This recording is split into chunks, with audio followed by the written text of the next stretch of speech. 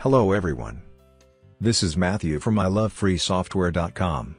In this video, I am going to show you how to use Google's new airdrop style file sharing app on your Android phone.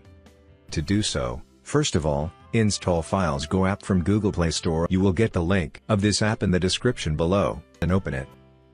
Once you open the app, a new Trusted Tester Agreement screen will appear. Tap on this Agree button.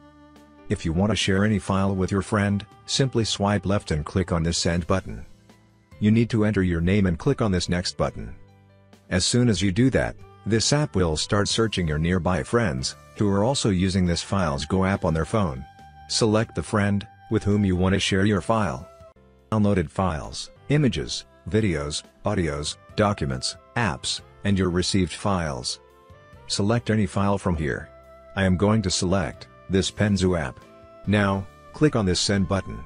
You can share more files by clicking on this Send More Files button. This way, you can send any file by using this new Google's airdrop style app.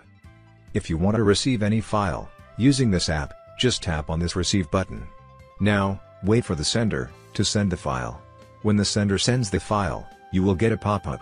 Click on Connect. That's it. You have successfully received the file. Now, you can disconnect this sharing process. This app can also help you to clear up space on your smartphone. To do this, click on this Storage button. Click on any folder. In the Select folder, choose some files to delete and finally, click on this Delete button. It will clear your phone storage. This is how you can use Google's new airdrop style file sharing app on your Android phone. If you like this video, hit the thumbs up below, and remember to subscribe to this channel for more.